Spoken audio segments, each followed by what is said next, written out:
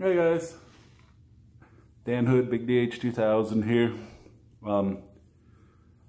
Sometimes my brother and I get together on the phone and talk for a minute, and it's usually a dangerous thing. He wanted to know if I could do it, and I thought to myself, well, why not give it a try? Strawberry.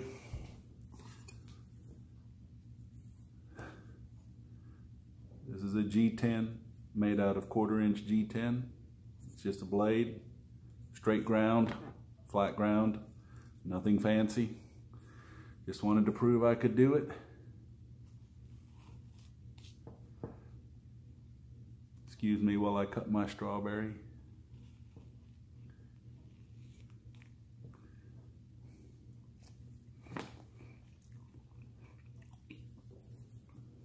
And you know good and well, he challenged me to do it because he wants this. Anyway, sharpened to where it can cut a strawberry. I test a tomato if I had one.